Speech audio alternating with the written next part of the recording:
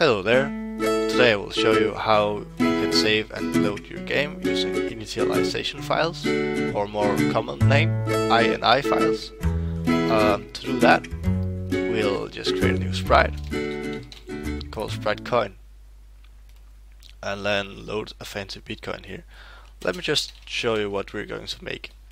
We're just going to make a simple application where there are some coins on the screen. These circles are coins.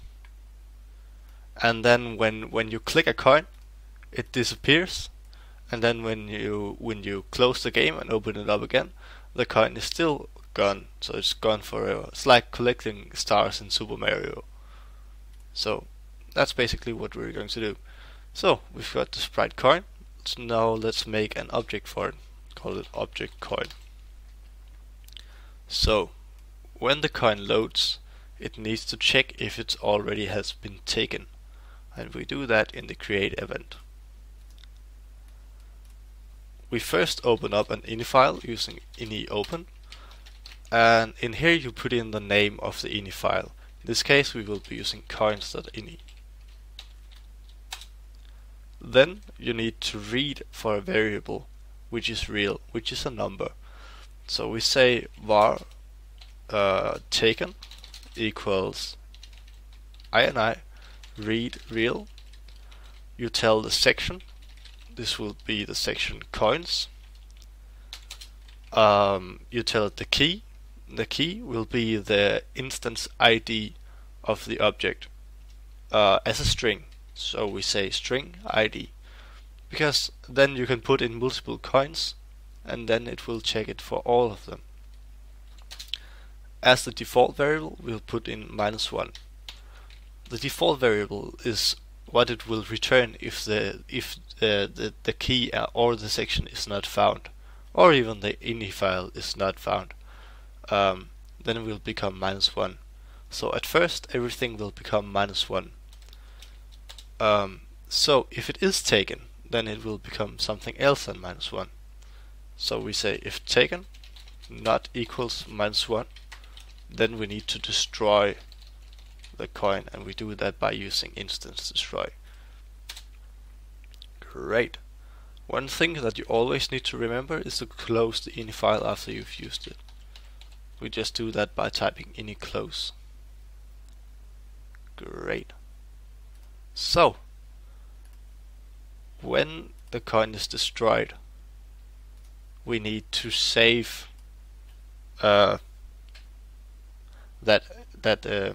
no, let's do something else. When the coin is clicked, it needs to save to the ini file that it has been destroyed. So we do that by saying ini open, and we need to put in the name of the ini file. That was coins.ini, and then we write the real variable that we have been taken. Just like ini read real, just by write instead. That way we can put in a variable in the file instead of reading it. And in here, in the section, we need to put in the same section as we did in the create event. And as you see here, the section is coins. So we put in coins here.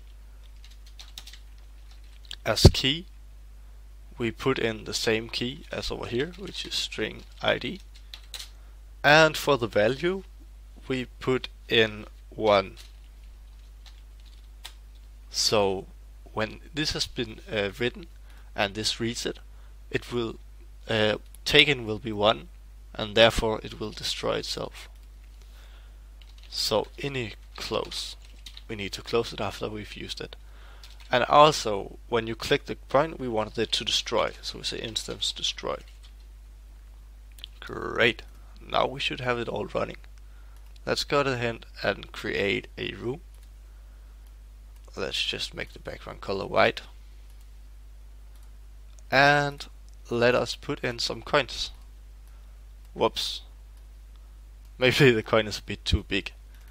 We'll go ahead and make it a bit smaller here. Go ahead and stretch it. Say 25%. And we can put it in again. Let's go by 3 coins here. and 3 coins here, like that. Let's run the game and see what happens. So you see all the coins are here. Let's click one of them. It disappears as it should. When we close the game and run it again, the coin should still be gone. And as you see, the coin is still gone. Also, let's try it again by clicking all the coins except the one in the middle. The only coin that should remain is the coin in the middle. And it is there. So that's basically how you can save and load properties like that. If you ever want all of the coins to appear again, you can simply just delete the ini file, and you do that by saying file, delete, and then the name of the ini file, coins.ini. And then you will see the file will be deleted and everything will return as -1 again. Just make sure that you remove this line, like that. Alright, so now you've learned how you can save and load using ini files, and it's actually really easy once you get used to it. So, thank you for watching. If you enjoyed, then subscribe. I will be posting many of these tutorials. See ya later.